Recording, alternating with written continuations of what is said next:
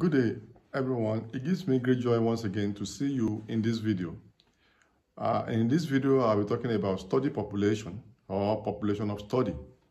This is a very important component of research methodology. So this is in continuation of the series that we started on research methodology.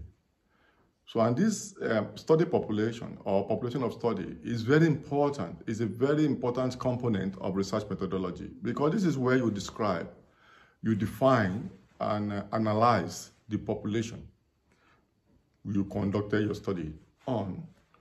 And it's very important because I've seen so many research reports, so many theses, so many dissertations, so many projects without clearly defined or without clearly defining or clearly defined study population. And this is very, very inappropriate in the sense that, in fact, you see some research reports without even talking about the study population at all, or population of study at all. And you sometimes tend to wonder how or why this is the case, because without understanding the study population, then it's very difficult to make sense of the research altogether. So whether you are on your PhD or you are your master's or you are undergraduate or you are a professional or a consultant or an organization simply conducting research, you must clearly define and explain the study population, because essentially it is very important for us to understand the reliability or the validity of the research. It enables us to understand and make sense of the findings of the research process. Research is a fractal process in the sense that one must lead to the other, and we must understand every component to be able to understand the research as a whole. So, and it's very related, study population is related to your research design.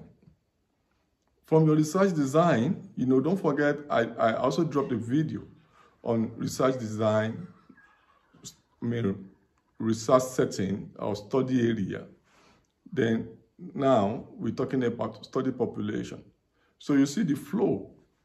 And for example, if you're doing experimental or you're doing longitudinal or you have done qualitative data or quantitative data collection, or you have done observation or even longitudinal, within this process, we must understand the population you are interested in.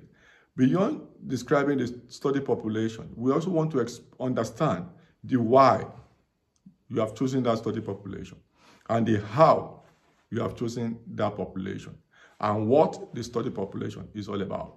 So simply put, then what is study population or population of study if this is so important? The study population is a subset of the total population. Is the population that you have carefully chosen or identified as relevant to understanding the problem you are interested in. It's a subset, it's a component of a bigger population. Sometimes the population you have chosen, your study population, may share semblance with the total population, may share the same characteristic or identical characteristics with the total population. And sometimes that is very important if you want to generalize to the total population. And sometimes it may not necessarily share any characteristics. It may just be a unique, a special group of people from a total population. So it may not share the general characteristics of the total population. This is particularly very common in qualitative study or even in longitudinal studies or even in observational studies. But when you do surveys, sometimes we expect that your study population may have to share general characteristics with total population because you may want to generalize.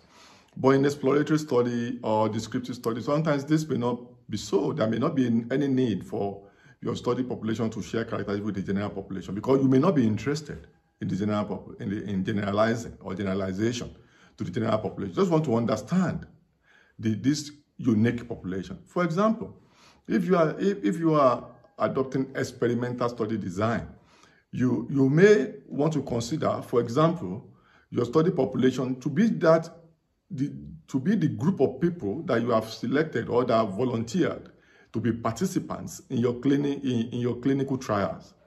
So when you are doing clinical trials, you may consider those people that you'll be using for the trial as your study population. For example, again, if you are within the context of conflict studies or in relation to insurgency or war or displacement, you may want to consider victims of insurgency, of conflict, victims alone as your study population, rather than the whole community affected by conflict or humanitarian disaster. Also, if you may even want to go further and say, okay, your study population will be females affected by conflict or insurgency. Therefore, the female or the females that you have chosen may then become your study population. May also be male. Maybe intervention studies. Maybe those people that are affected. You may select those that are affected and those that are not affected if you are doing experimental study. So this small group of people, depending on how large, I'm only using the word small in the sense that you are interested in a smaller proportion of the general population. So this is usually what we mean by study population. But it's very important for you to know that you must justify the reasons you have chosen this subset from the total population. And you must be clear. Are you generalizing or are you not generalizing? So we are able to make sense to understand your mindset and to better appreciate your research. So justification in terms of why you have chosen the study population and how you did this, you arrived at the selection or identification and what the population knows about in terms of describing. So this is very important. It's not just about writing about the whole group of people in that place. It's not even about writing about the group you have selected, but justifying and explaining and characterizing for us to clearly see and say, wow, this is very important, because this will determine the reliability and validity of the work. It's also very important, note this point, if you clearly define or explain your study population, it will assist you as a researcher and your reader understand your eligibility criteria, in the sense that one is able to be clear, and even you as a researcher will be clear, okay, who is eligible for my study. But if you do, and I've seen many students or organizations or researchers having problem in terms of eligibility. They are not able to clearly determine the eligibility, because they have not clearly been able to establish a boundary, social boundary, research boundary of their study population. So they are confused. And this will also determine, this is also very important, we assist you to clearly determine your inclusion criteria.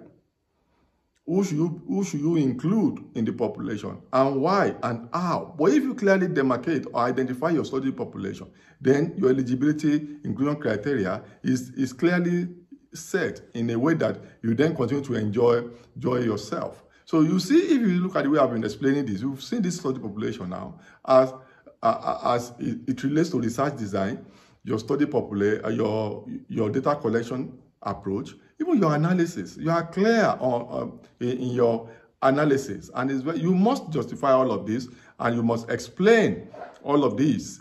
So if you go through this way, I'm sure in your next study, or the one you are even conducting, you'll be able to clearly appreciate your study population and have good grasp of your study, right from the beginning to the end. Even when you are recommending eventually, when you are even identifying your contribution to knowledge eventually, when you are even explaining your findings eventually, when you are concluding, when you are summarizing, when you are discussing in proper context based on your clear understanding of your study population or population of study.